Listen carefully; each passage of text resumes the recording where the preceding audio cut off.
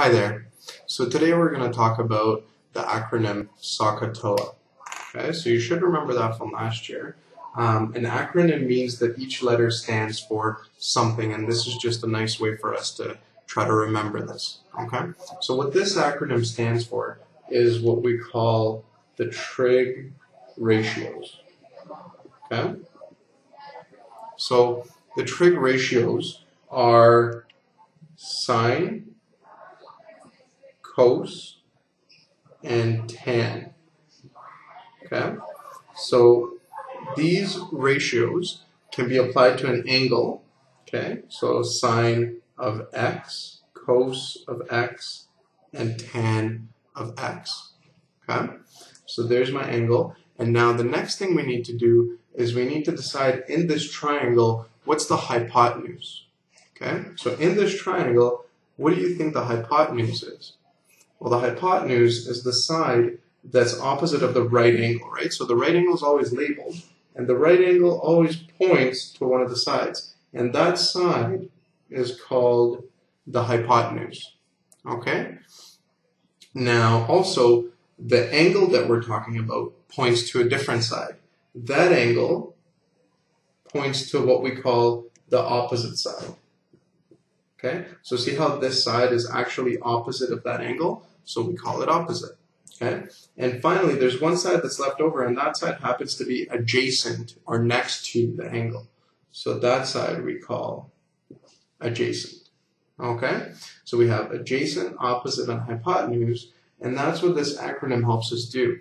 It helps us remember that sine of x is opposite over hypotenuse. So sine of x is opposite over hypotenuse. Cos of x is CAH, so adjacent over hypotenuse. So adjacent over hypotenuse. Tan x is OA, so that's opposite over adjacent. Okay, so those three things, if we can remember that, then we'll be able to solve many triangles that we can't solve with Pythagorean theorem. Okay? So the next thing we want to do is we want to just try to calculate sine 23. So what that means is that there's an angle 23, and the ratio of the opposite to adjacent side to that angle is sine 23. So we want to know what that ratio is. So sine 23, we don't need to memorize all these things. All we have to do is look in our calculator, okay, and you'll see a sine button on your calculator, okay? So the sine button is right here. So I'm going to hit sine, and then I'm going to hit 23. Okay, so sine 23 should show up, and then I'm just going to hit the equals button, and the answer is right there, 0.39. Okay, so sine 23 is 0.39. Okay, so we need to know how to be able to just input it into the calculator. Okay, and now you're going to see an example of why we need to input it into a calculator. So now we're actually going to use trigonometry to try to solve for this missing side, right? Remember that with Pythagorean theorem, we can sometimes solve for sides, but in this case, I don't know this side, so I can't use Pythagorean theorem. So now I have to use trigonometry, okay? So this angle is 25 degrees, and I have a side here and a side here that I'm interested in. This side doesn't really matter, right? Because I don't know it, and I don't need to know it, okay? So now let's think back to our SohCahToa and name this the sides of this triangle either hypotenuse, adjacent, or opposite. Okay? So this side right here, right? You can see that the right angle points to it, which means that this is the hypotenuse, right?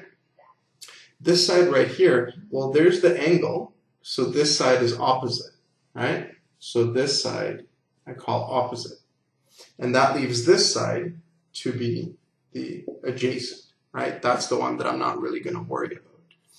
So now I have hypotenuse and opposite, okay? So I have an angle, hypotenuse, and opposite. So I know that I'm going to need to use either sine, cos, or tan, but to decide which one, all I have to remember is SohCahToa. SohCahToa. Right? So see how the thing that relates O and H is right here. So that's sine. Okay? So that means sine 25 is equal to opposite over hypotenuse. Okay? So now, all I need to do is use my calculator and find out what sine 25 is. So I'm going to take the calculator, and I'm going to put in sine 25, right? So there's sine 25, put in equals, and I get the answer 0.42, okay? So that means 0.42 is equal to A divided by 15. And now, remember when we reviewed, we figured out how to solve for that A. This is dividing by 15, so to get rid of that, all we have to do is multiply by 15. So 0.42 times 15 is equal to A, right? And we get the answer 6.3. So that means the length of side A is 6.3 units. Okay, so if that's 15 and that's 25 degrees, I know that this side has to be 6.3. Okay, so that's it. See you next time.